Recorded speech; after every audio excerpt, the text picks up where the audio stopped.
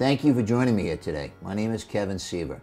I'm an experienced trusted lawyer since 1991, successfully fighting and winning against the Department of Children and Families, more commonly referred to as DCF, throughout the entire state of Massachusetts. Whether you're in or out of court, we turn negatives into positives. Step-by-step approach. Today I want to talk about Aretha Franklin. Aretha Franklin had many struggles. At the age of 10, she lost her mother. 2 short years later, at the age of 12, she had her first child, born out of wedlock. She was married twice, had 2 husbands, and had 2 divorces.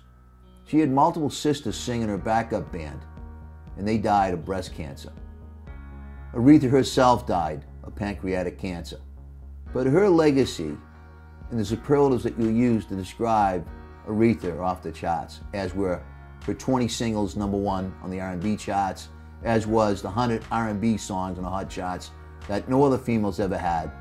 The fact that she was the first female to be inducted into the Rock and Roll Hall of Fame in 1987.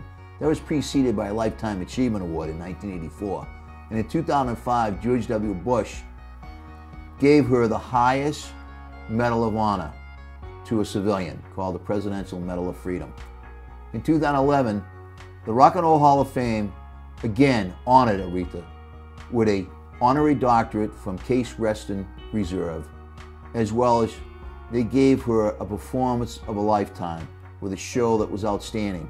That night she also sang with Dennis Edwards of The Temptations, Ron Isley of the Isley Brothers, Jerry Butler, an incredible soul singer. All 3 of these individuals were in the Rock and Roll Hall of Fame. She also sang with a former backup singer who helped her with all of her hits by the name of Sissy Houston, who also happened to be just the mother of Whitney Houston. One of my favorite stories about her, though, is when she had a lesser-known musician. I never heard of this person by the name of Jordan Johns, and perhaps you haven't either. He was a Toronto musician, and his band was requested by Aretha to be the warm-up act before one of her shows one night. And at the conclusion and the encore by Jordan John, his whole band came off stage to be greeted by the entire band of Aretha Franklin as they shook each of Jordan John's members of his band's hands. Talk about a sign of respect. But if there ever was somebody who earned the right and deserved respect, it was Aretha Franklin. She not only gave it, she showed it to everyone she came involved with. Aretha Franklin didn't make music, she embodied it. Take the song Respect, which originally was written by Otis Redding. She made that not only hers as a massive hit, but also a feminine anthem, which today is as loud and clear, as effective and as powerful as it ever was back when. Because if you want respect, Aretha would say, you got to give it. And that's what you've got to do when you're dealing with DCF. Like Aretha Franklin, you must give respect.